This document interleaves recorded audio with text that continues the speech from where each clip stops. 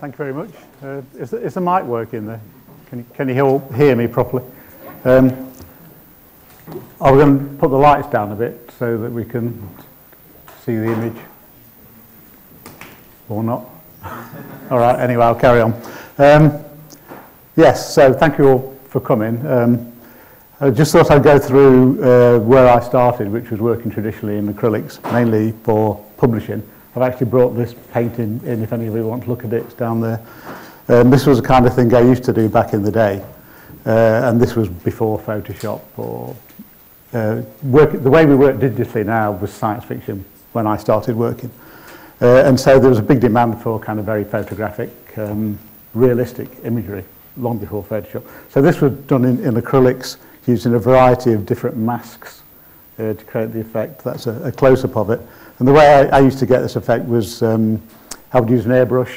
I'd paint a lot of the background in with a paintbrush, and then using something like a rubber solution mask to flick on with a toothbrush, and then spray some more colour on it, wipe the rubber solution off, and that would leave little white highlights, and then I'd go in with a paintbrush and meticulously work in the pores to get the skin texture.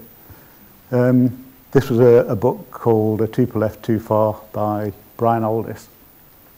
And I used to rent studio space from the photographers, and one of the photographers there got very interested in what I was doing, and he ended up posing for a lot of book covers. In fact, most of the people I knew at that time ended up on a book cover in one form or another. But I used to go to a lot of trouble back in those days, so I made little balsa wood tusks for his cheeks, and I made the bird out of cardboard and wire, and then photographed the whole thing. I'll show you the process, which was very kind of time consuming. Photographed the whole thing and then worked from the photographs, again, working in acrylics. This was, she should actually have a bright red dress on, but the colour seems to have gone out of it a bit. This was Jack Womack, cyberpunk novel, and she was the secretary who worked at the photographers at the time, so she got roped in for this job. But I painted this in a slightly different way, in that the background, the buildings, I just put in as a black silhouette, and then taking a very fine brush, I just worked from dark to light and built up the foreground textures and until I got it to where it needed to be. So I never really settled on a technique that I was happy with. I was always experimenting and trying to come up with different ways of doing it. I did a series of books based on the Doomsday Warrior, and this was probably at the time of Rambo, so heavily muscled characters were all in vogue and very popular.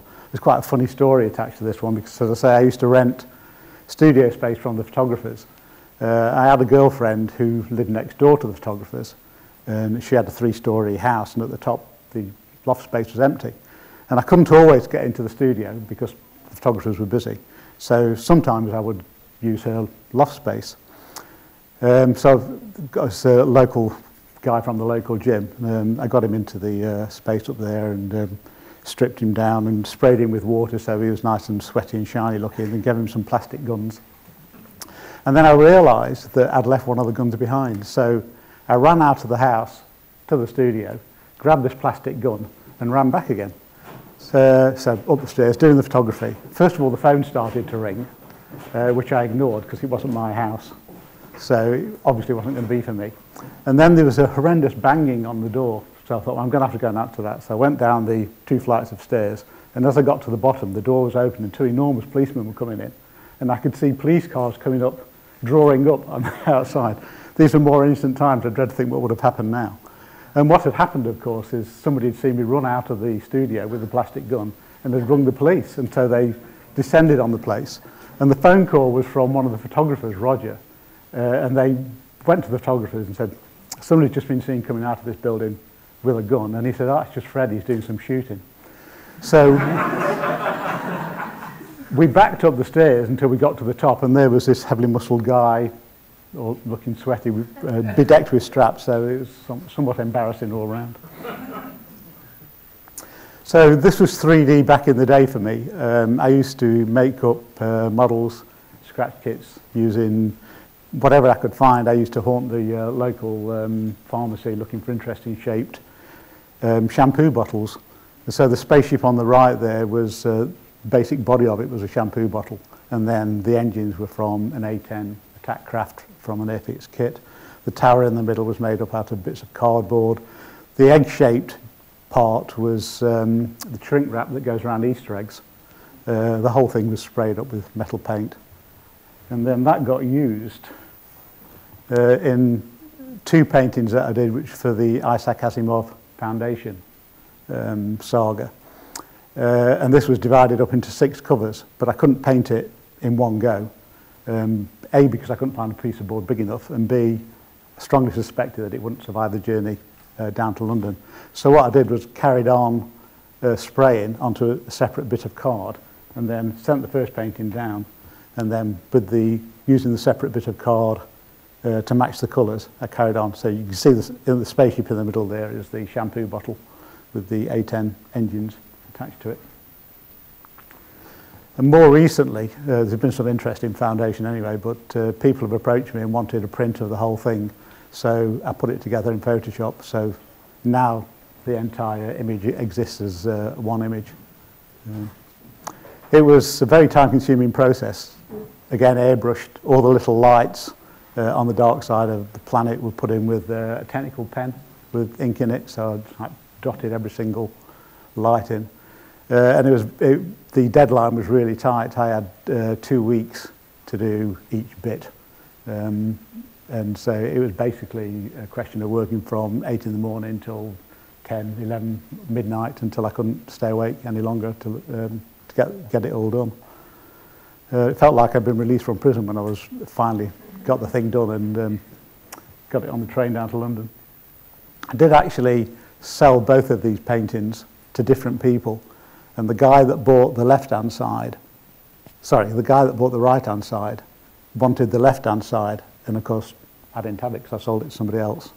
But actually I didn't sell it, I swapped it with another illustrator at a convention. He had one of mine, he took this and I had one of his. So I got to paint that again for my sins. So the way this used to happen back in the day is they would send me a manuscript. This is unheard of. Today they would send, it basically might even just be a paragraph, it would be a brief, and some art director and publishers would probably send me an image as well and say, this is what it's supposed to look like. But back then, so much stuff was going through. You were given a lot of freedom to do what you wanted, which was good and bad because you had to read these manuscripts. Not all of them were wonderful to read. So then I would do a rough, in this case it's in acrylics on a piece of stretched cartridge paper. I would wet that, stick it on the board, put the tape around the edge, and as the paper dried it would go really nice and tight, and then I'd paint on that and do a colour rough, which I was sent to the publishers. And of course before email or anything like that, it physically had to go in the post and take 2 or 3 days before the art director would ring me up and give me approval or not.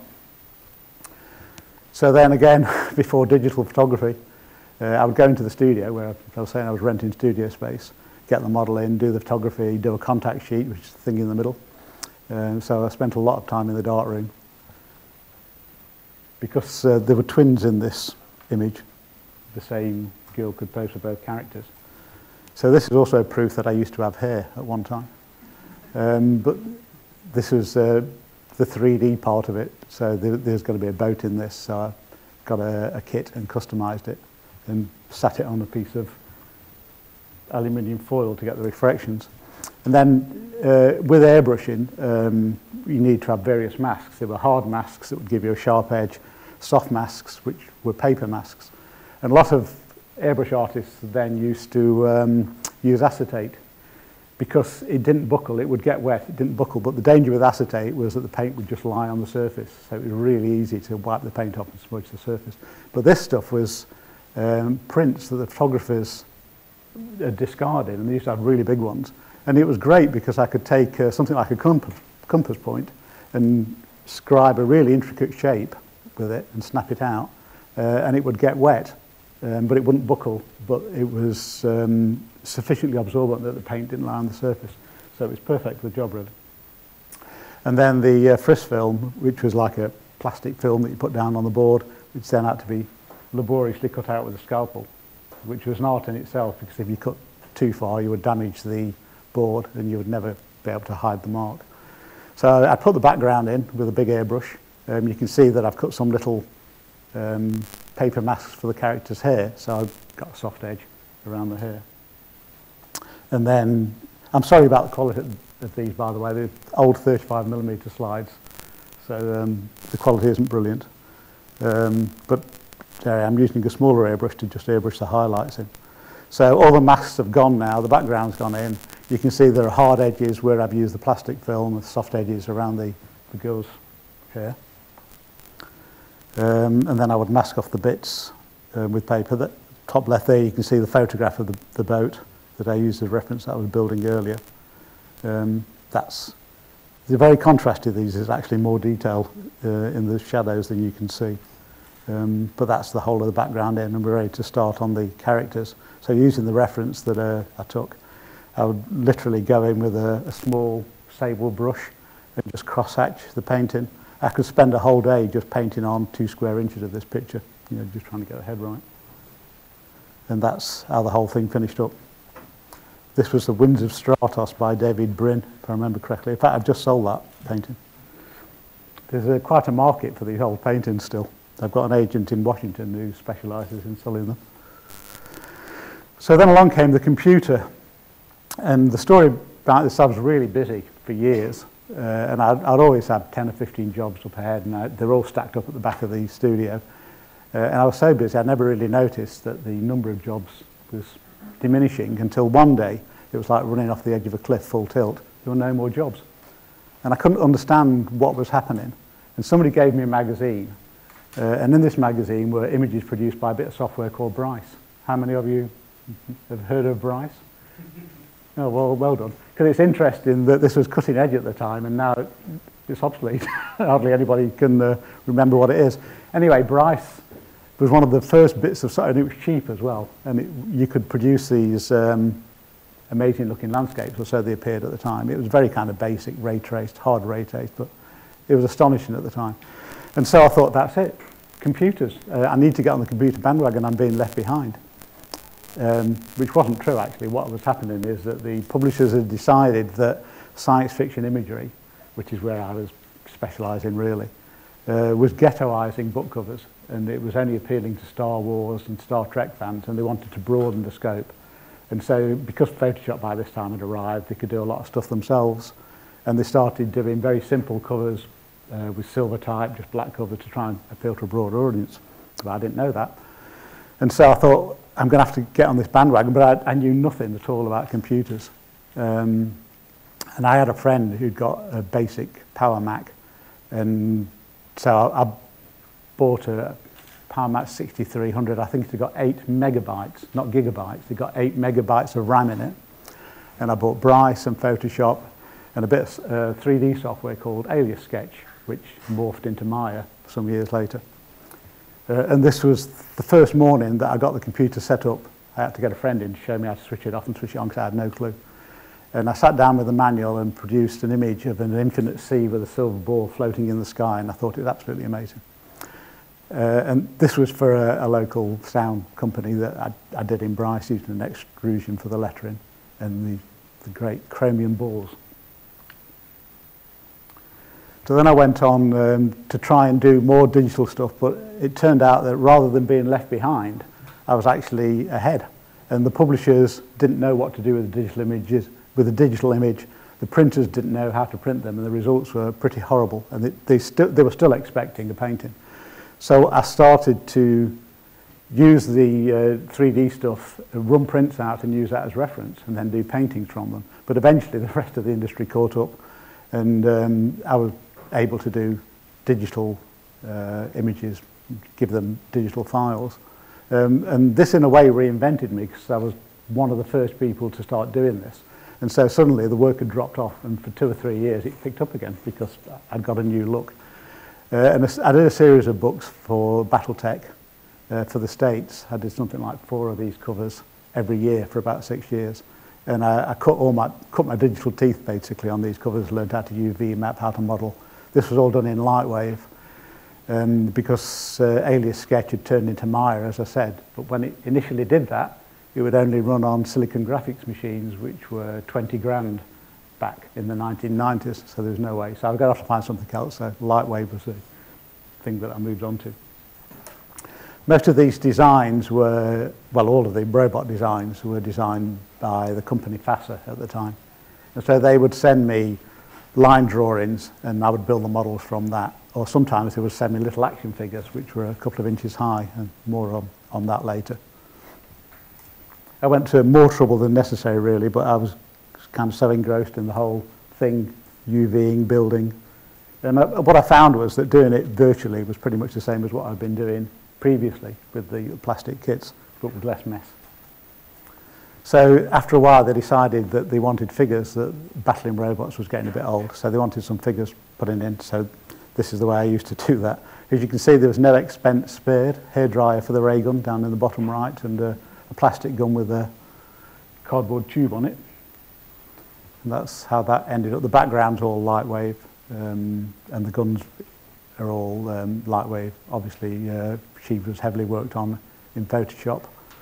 And the rubble she's standing on was some junk that the photographers had thrown out and was just lying around outside the studio. And as I say, they used to, sometimes they would send me these little action figures. So instead of building the thing in Lightwave, I photographed the little action figures and then took them into Photoshop and worked over them. But it was almost as laborious to try and, because these things would have mould marks and all sorts of imperfections in the plastic.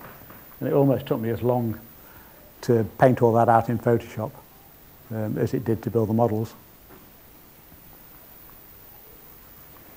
So this is an example of, this was for a book by Charles Stross called Neptune's Brood. And there's no 3D at all in this, it's all Photoshop. And the way I created these shapes was to create a custom brush in Photoshop and then set the parameters so it would randomly scatter the shapes. I found a bit of architecture on the net and then turned it into black and white. And then I got Photoshop to scatter the shapes and then divided it in two and mirrored it. And as soon as you do that, it turns into something. It could be a face, in this case it was a spaceship. I did the same thing actually for the asymmetrical ones at the bottom. And then just worked on it in Photoshop. The brief for this was a gigantic spaceship underwater. So there you go, that's what we got. Whoops. These are some more recent covers for Diane Chapman and yeah, I can't remember the name of the author now, but it was Mike Chapman was the guy anyway. And he wanted these, I started off designing this guy, so it was much more high-tech, but the author wanted something that looked a bit more thrown together and a bit more archaic, so that's why the outfits look like that. And the great thing about doing stuff in 3D is that once you've got the model, you can then reuse it in the next job. So it might take quite a bit of time to build the model initially, but then the subsequent covers become quicker and easier. Incidentally, both that one, that was based on a painting by Frank Frazetta. Any of you know Frank Frazetta? A painting called Bran Mac Morn, which is got a horde of barbarians coming over a hill. So that's what inspired me for that composition. And this was a wire painting of a couple of First World War soldiers. And that inspired, they were standing in a wrecked building in France, I think. So that inspired the composition for that image. And that's one of the covers with the type on. So they did quite a good job with the type. Just excuse me a sec while I have a drink.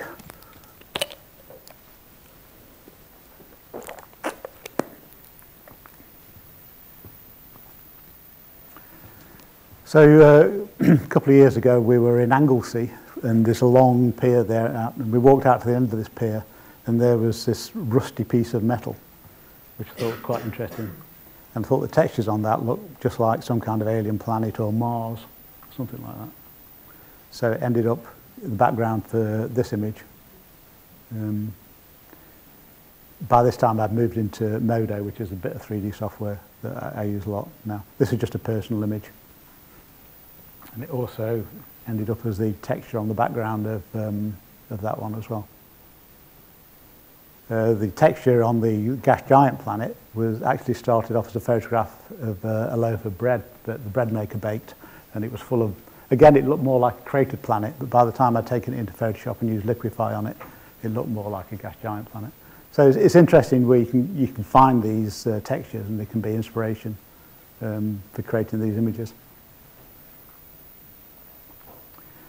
And this image started off as a discussion on Facebook where there is a structure in Saturn's rings which is literally 1,000,000 miles high, and somebody said it might be a good subject for a painting. And so I did this ring miner image, which was the start of a bunch of ring miner images that I did because I got fascinated by the whole idea. I think the actual structure in Saturn's rings is more particulate. It's not these giant fanciful rocks that I painted, but it made for a good image. And to get the asteroids in the bottom, Modo's got quite a good facility called replicators where you can create a bunch of little, anything really, rocks in this case, and then it will, if you create a vertex cloud, it will randomly scatter these shapes along that vertex cloud. And to get this sense of perspective, I actually used a physical model trick by making the rocks smaller and bringing the perspective in artificially, rather than trying to actually have, you know, an infinite perspective, which would be very difficult to do. And it's much more controllable this way, but it gives you the same kind of effect. And a lot of physical modelers for films will do that. They'll build a model and then they'll cheat the perspective so that from one camera angle it looks much bigger than it actually is. This was another one in the same series. As I say, I got quite fascinated with the idea of the ring miners, so I did a whole bunch of images. And the final one, I got the idea that this was almost like a basking shark sailing through the rings of some gas giant, sucking in lumps of ice at one end and refining it, which is why the ship has got, looks a bit like a refinery. There's a lot of Photoshop work on top of the 3D to get to that. Around 2000, I got an email from John Davis, who was directing Jimmy Neutron in the States. And because, as I was saying, I was considered the kind of digital pioneer, and I'd gone from traditional to digital, and I was one of the first ones to be working digital in publishing. A guy called Dick Judah decided he'd been commissioned by HarperCollins to do a book, and the subject matter was going to be traditional to digital, because we were living through that transition phase at the time. And so because I was the digital pioneer, he got in touch with me and said, "Do you want to be in this book?" So I said, "Well, yeah, of course." So I was at the end, the digital bit. And the upshot of this was that one of the traditional artists showed the book to John Davis, and there was just something about my work that appealed to him. And so I got an email from him out of the blue saying, did I want to work on Jimmy Neutron, which I did remotely. And then Jimmy Neutron was a success for them, and so Tom Hanks approached him and asked him to make the Ant Bully film. And so he got back in touch with me, so I got to work on the Ant Bully. And I ended up travelling out to Texas and working for a year and a half on this in Texas, flying back and forth, which was quite good fun. Some of the early character designs, just pencil drawings to come up with the insect characters.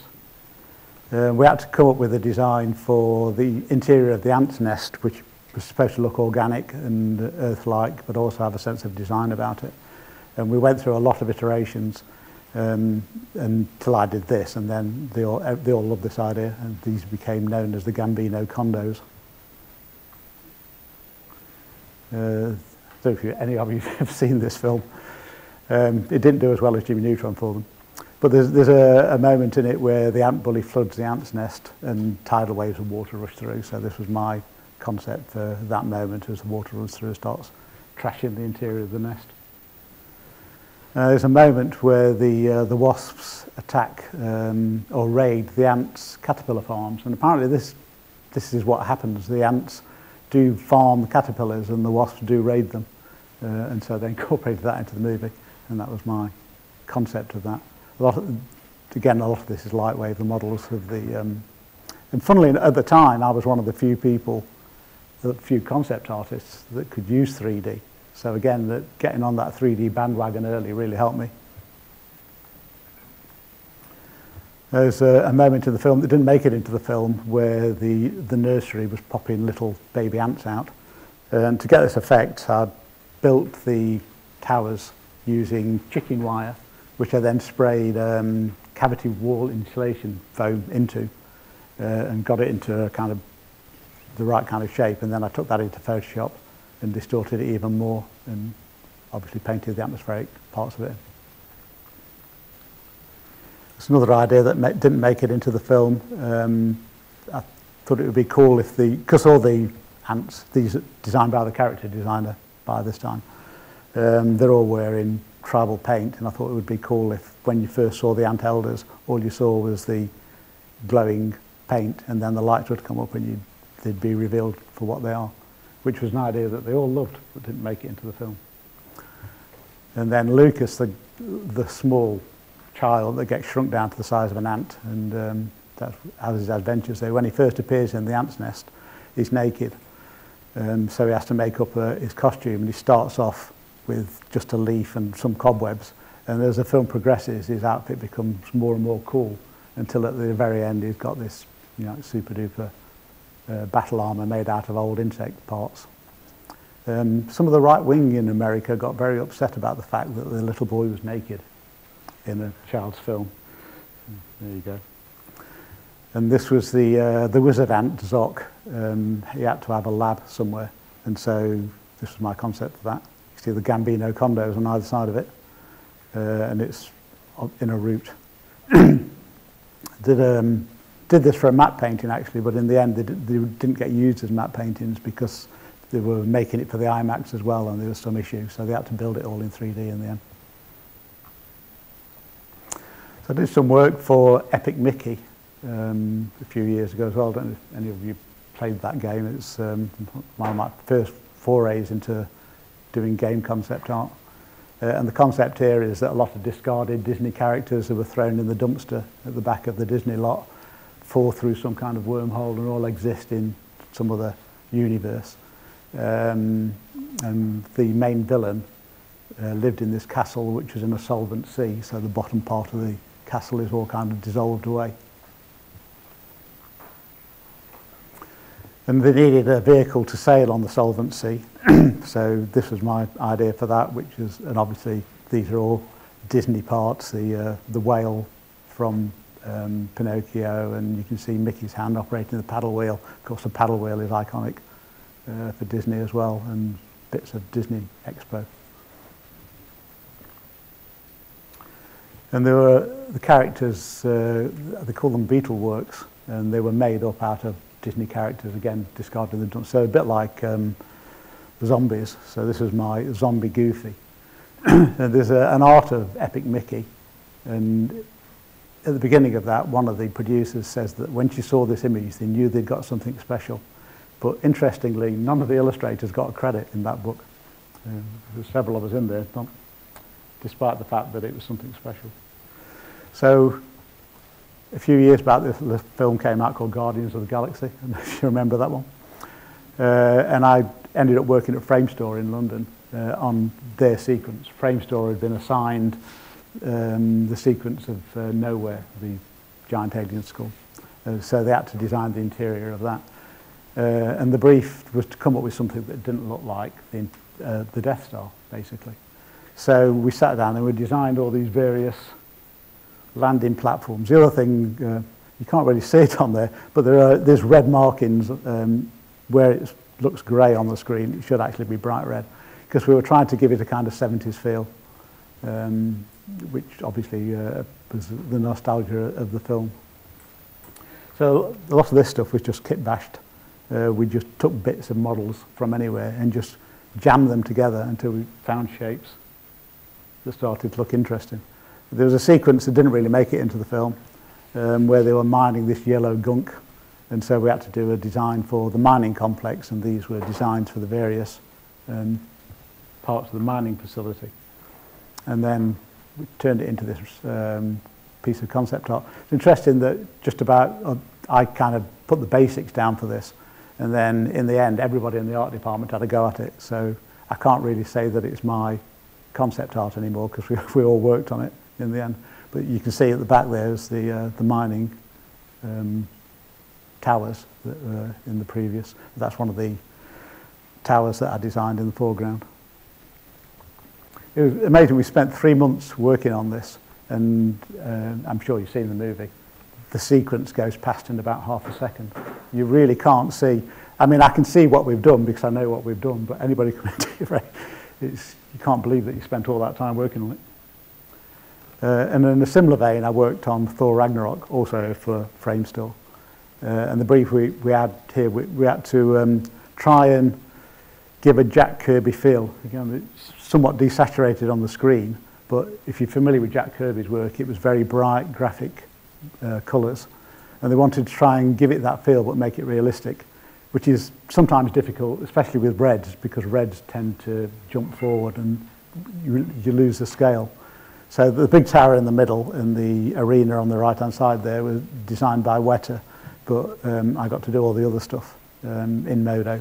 And then the textures and the colours we applied over the top. We also had to come up with some idea for what the wormholes in the sky were going to look like. And this was the design for the bit where Thor first arrives and lands in the junkyard. And again, using replicators in Modo, I could create a folder of junk, and then Modo will scatter it about randomly for me, so that saved a lot of time. But that gives you a detail of what that looked like. I worked at a games company for a while, and in the mornings we used to do 20-minute speed paint exercises, which were a lot of fun, and I would recommend to anybody. And we took it in turns every morning to come up with a subject, and then we had 20 minutes to do it however we wanted to do it. The rules were that you couldn't actually use photographs. You could use photographs as a reference, but you couldn't actually put the photographs in the image. I think the subject for this was Leviathan, and this was the same Photoshop brush scatter technique that I used for that image earlier. The good thing about this is that in 20 minutes you haven't got any time to think about it. So basically the first idea that you come up with is what you end up with, and sometimes it works, sometimes it doesn't. This not very clear on there, but Day of the Dead was that one, fairly obvious solution. That one was called Floating, and probably my favourite one. The eyes have disappeared. It's funny, on this screen there are no reds, so this has actually got red eyes, but you can't see them. One was Cougar. So I'll just finish up with my own personal project, which is called Dark Shepherd, that I've been working on for a while. I thought I'd start big and design the thing as a movie poster. But I'd show my technique digitally compared to what I used to do back in the day. But some of this was just to test out or test out modelling workflow in Modo. And I just wanted to build as complicated a model as possible. It's one of the vehicles in the story. So obviously there's a lot of unnecessary work. You wouldn't do this for a concept piece, but I just wanted to do it just for the sheer fun of building it. That's the kind of detail in the cockpit. And there are these giant machines in the story which break up obsolete spaceships. And again, this was a similar thing. I just wanted to build as complex a model as I could. So even down, this is just one model. So even in the cab, we've got the operator and the controls, down to the first aid kit on the back door, on the back wall, sorry, and the concertina door at the back. So this is what we're aiming for. Sorry, I'm getting a bit of a crick neck. So I'd start off doing something really basic. I actually did this rough after the fact, but this is what I might do, just come up with a simple compositional idea. And then I needed a design for the spacecraft, so I was scrolling the internet and I saw this small image. It was like a thumbnail, which I thought looked quite interesting. And so zooming in, it turned out to be a couple of wrecked tanks. So I took that into Photoshop and painted over the top of it and ended up with that design, which I quite liked. And then went ahead and built the thing in 3D. And then I created an entire scene, which I'll show you at the very end, but these are separate renders from that scene. So we've got the concrete apron that it lands on, some mountains these were photographs I took in Canada, and they're actually in the scene on cards. The advantage of doing that is that Modo will create all the local colour. The environment colour goes into the mountains, it just makes it look more convincing. Saves me having to think about it. That was one of the habitat rings in the sky. Using Modo's replicators to replicate junk and the spaceship itself, done in various colours. I'll explain why in a sec. So here it is all in Photoshop. On the right hand side you can see all the different layers there, so all those different elements are sat on different layers. There's started to colour the vehicle in the background, put some mist in there. So, whoops, that's a grey render on top of the lighter render, and then using a layer mask, just painting out the bits that I don't want. So the advantage of that is you've got all the highlights and the colour, and you can just create the shapes with just a single brush stroke. Oops. So there, I'm just dirtying it all down. I think that may be the last one, right? Yeah, that's the final image with all the dirt and Photoshop textures applied. So just recently I've gone full circle and I've gone back to painting in oils, but I don't want to paint in that laborious, very tight way that I used to. I mean, airbrush was the work of the devil. I never want to use an airbrush ever again. I sold all my airbrush stuff about 15 years ago. What I'm trying to do is develop a new, looser style. So you can see when you zoom into that, it is pretty loose.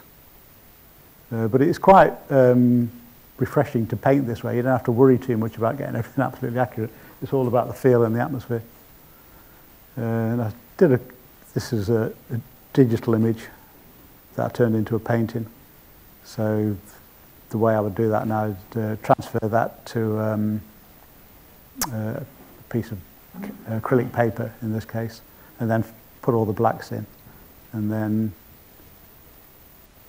fill it in. And that was my design for an ornithopter, which I did before the movie came out.